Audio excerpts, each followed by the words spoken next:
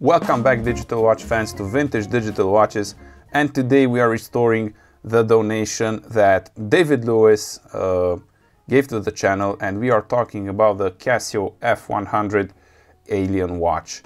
In the pickups video, I actually said Seiko F-100, and that only shows how excited I am about this watch. I got the brand wrong. It's the Casio F-100. This will be a two-part series. In part one, we are going to get the module going, and in part two, we are going to restore the case, because as you can see, the case really needs an overhaul. We are going to repair the buttons. We are going to do something about this scratched screen, and we are going to give it a good clean. So we'll start by opening the case. We have 1, 2, 3, 4 screws. And we have the module out. We are going to pull the rest of the module out.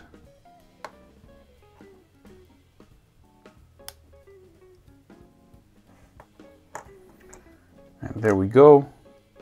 And we do see some dirt in this upper corner, so I am going to take this apart as well.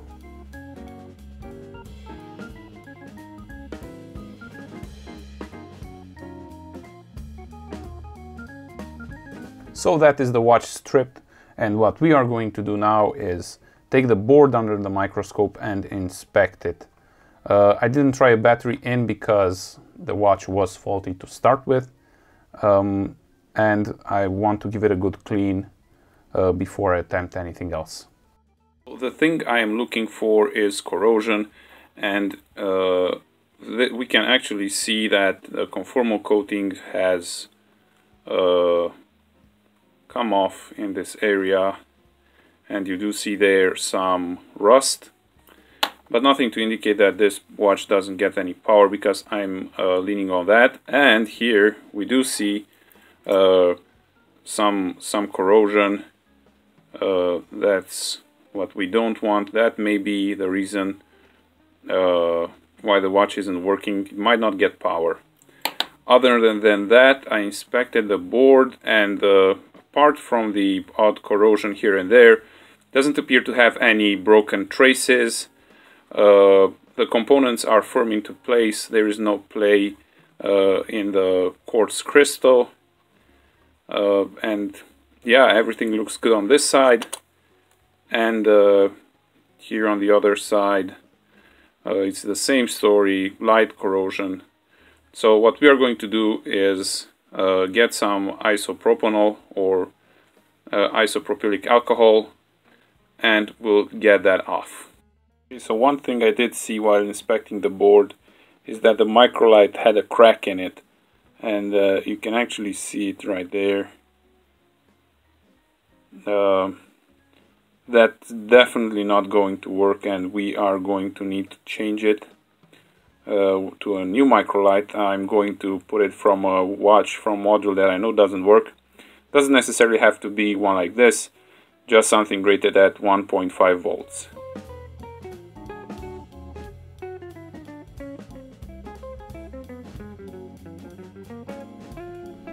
Now, one thing I like to do when cleaning a board is to take, a wire brush, a soft wire brush. This is nothing, you can almost brush your teeth with this, and sort of go over the problematic areas.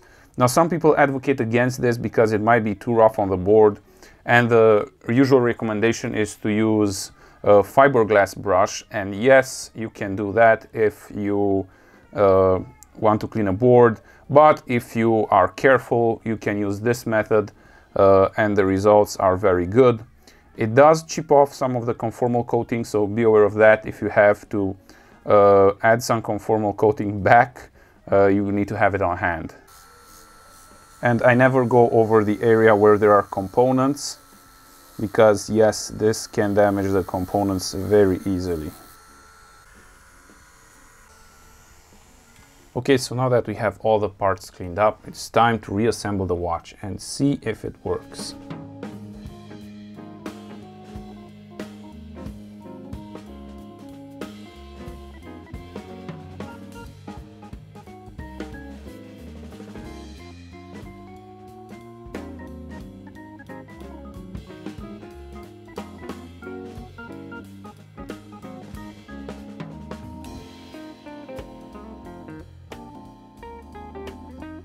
Okay, and now for the moment of truth.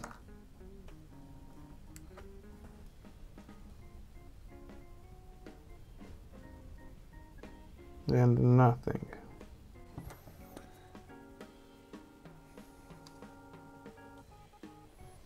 So after frowning a little bit, I thought I'd bring out the big guns, which is my oscilloscope and of course the trusty capacitance meter. This means we are going to look at the components on the board and see if one is the culprit. So let's try first and see if we have good oscillation from the crystal. Okay, so I know for a fact, because I know the board, this round trace right here and this pad, they connect to the crystal. So we do have two measuring points, and that's what we are going to measure right now. Okay, so in the upper right corner you have my oscilloscope screen, and we are going to measure those 2 points. Okay, so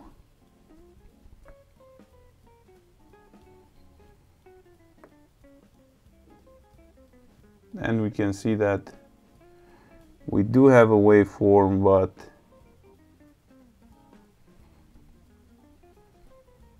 that is too far away from what we want, so there is something wrong with it. It's not oscillating properly.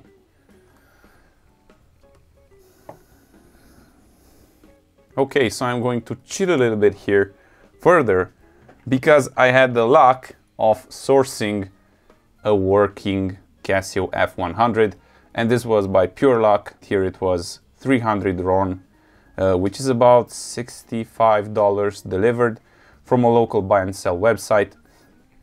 And this one is working.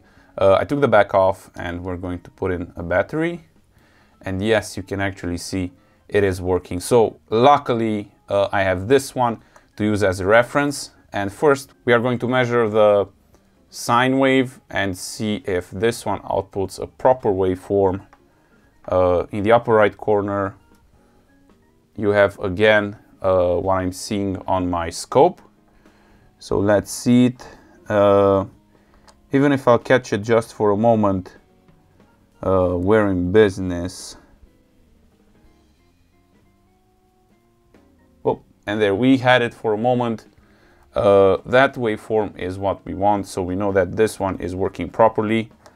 There is an issue with this one. It has not only the crystal but a few other components, so we are going to strip both out, and I am going to go ahead and measure the capacitors as well, just to make sure we don't have any issues there, because the crystal oscillator might be oscillating improperly if there is a bad capacitor.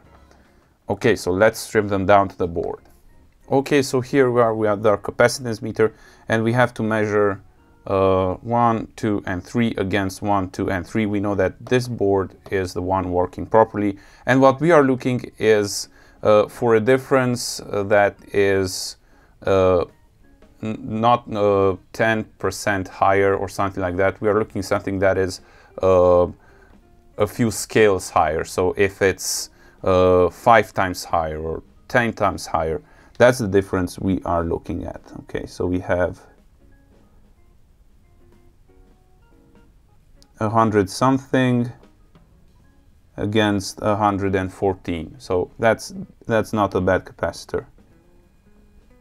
128, 130 against 124, so that's that again is not a big difference. 17, 16 against 3.4. Okay, so now this is a more significant difference, and what we are going to do now is measure to where that capacitor goes, and if it goes to the oscillator, then that means we have reason to suspect it's one of the culprits. This is the continuity meter, and we'll just have to check if indeed, yep,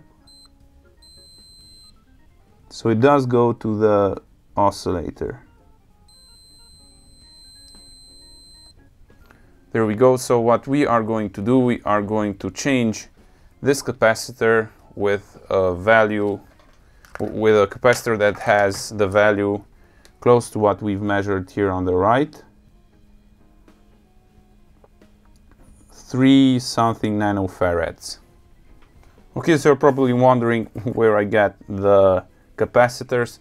So this is what I have. It's a set that has multiple values.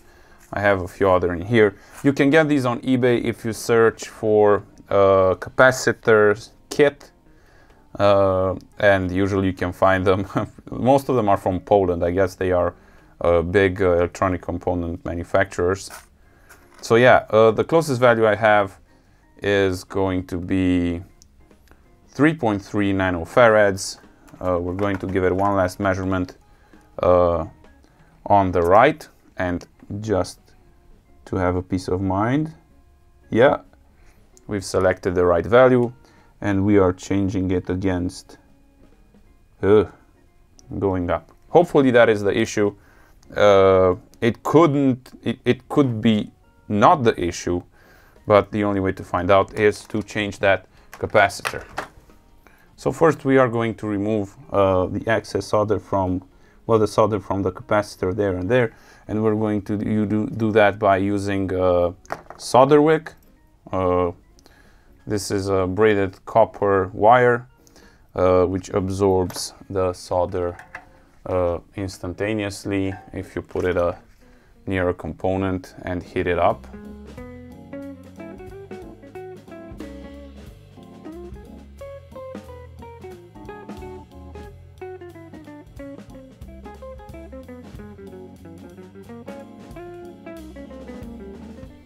Component right there, and before we're going to solder it in place, we are going to add a little blob of solder on one of the pads.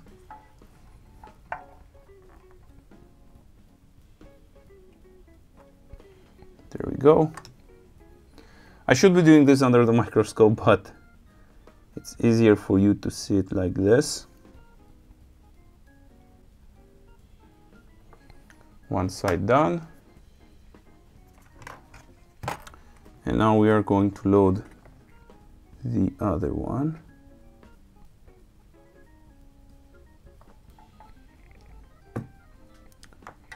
And there we go.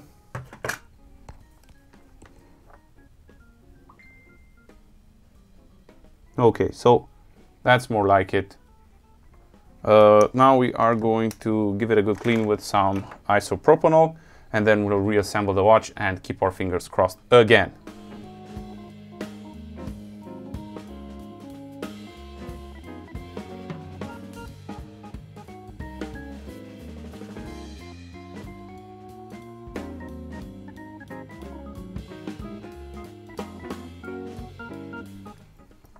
Okay, so fingers crossed again. We're going to insert the battery. And still nothing. Why won't you work? Okay, so the next component that we will want to change is the oscillator. That might be the culprit, and that's the last one we are going to attempt to change. And we are going to select one from an era appropriate. I'll try to find one in my parts bin. Okay, so there we go. Look familiar? Probably yes. Here we have the electronics from a Casio S20, which I know for a fact are working. I don't have the case, it's just the internal electronics, and this is our Casio F-100, and you can actually see that these parts are identical. So we have the crystal oscillator, which is identical, and we have the trimmer capacitor, which is this part, and this is used to make small adjustments if the watch is running too fast or too slow, and this is actually linked directly to the capacitor. And I'm also going to swap this one because we have a lot of corrosion on the one of the Casio F-100. So fingers crossed that we get this operation right, and we will have a working Casio F-100. Sorry, Casio S20, but I do believe we are dealing with a much rare and more important watch, and try to get it to work.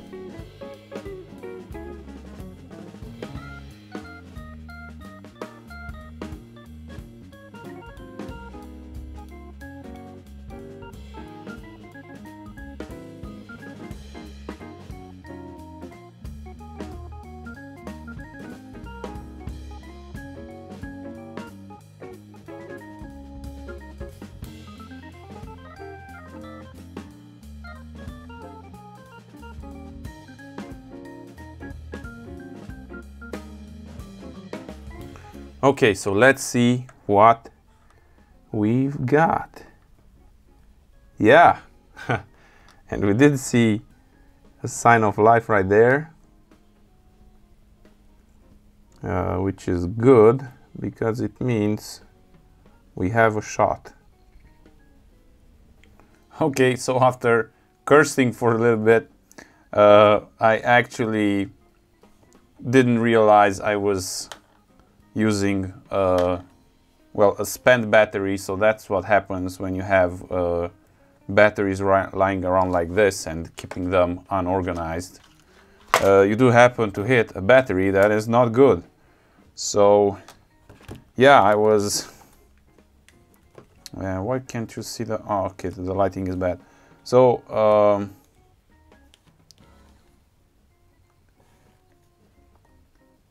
there you go. I was using this battery 1.2 versus this one 1.5, and indeed the watch actually works, but it has a missing segment that I would have to take care of.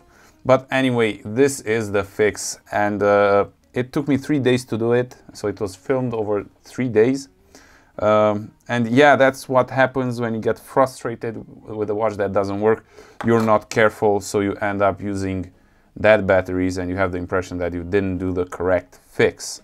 So anyway, as a conclusion, I don't know if it was that capacitor or the changing of the crystal plus the trimmer capacitor, but in any way those three helped. So yeah, that is the fix for this watch. I do have to look at that one segment, see why it's not working, but that's it for now, and join me in part 2 when we will be restoring the case. As you can see, the case is badly worn out, and even the buttons, many of these watches, you can see how the top of the button, somebody with time, buttons start not working anymore, and people, of course, they try to press harder, and they use sharp things to press them with, like pencils, or I don't know, needles or nails. So we'll be taking care of this entire case. We'll also be taking care of the glass. I'll show you how we'll recondition the buttons. That's enough advertisement. Do join me in part 2. Thanks for watching, and I'll see you on the next Vintage Digital Watches. Bye.